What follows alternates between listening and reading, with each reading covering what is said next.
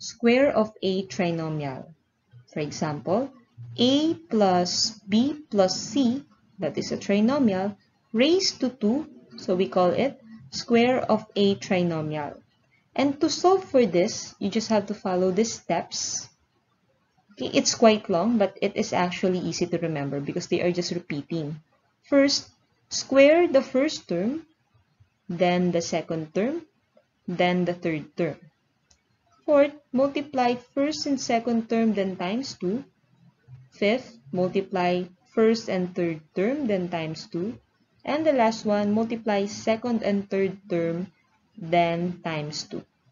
Let's see this in our example. We have 2x plus 3y plus 5. So this is a square of a trinomial. First step, square the first term. The first term is 2x. So when you square this, 2x times 2x, and you will have an answer of 4x squared. Then, for the second step, square the second term. So we have 3y. 3y times 3y, it will become positive 9y squared. Third step, square the third term. So we have 5. 5 times 5, that will be 25. Then fourth step, multiply the first and second term. So first and second term, we have 2x and 3y. 2 times 3, that will be 6. Then x and y. Then times 2. So 6xy times 2. 6 times 2, that will be 12. Let's write 12.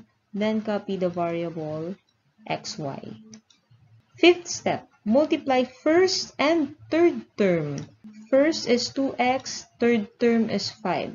2x times 5, you will have 10x, then times 2. So 10x times 2, it will become 20x. Then, for the last step, multiply second and third term. Second term is 3y, third term is 5. 3y times 5, that will be 15y. Then times 2. 15y times 2, that will become 30y. Then observe if you can combine like terms. There are no like terms. So that's it. That will be your answer.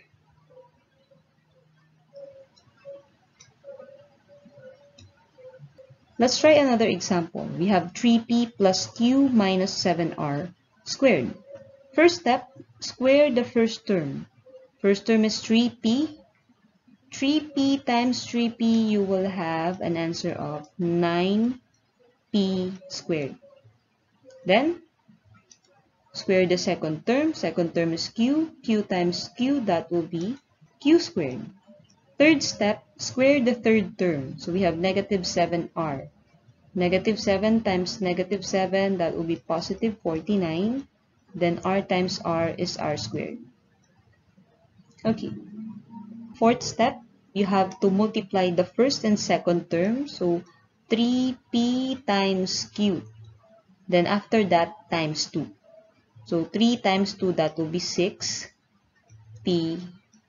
q. So we'll have positive 6p q.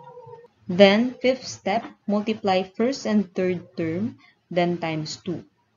First term is 3p, then third term is negative 7r.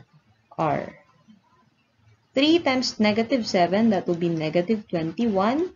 Copy the variable pr. Then after that, times 2.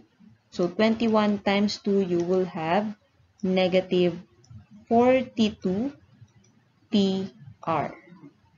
And for the last step, multiply second and third term. Second is q, third is negative 7r times 2.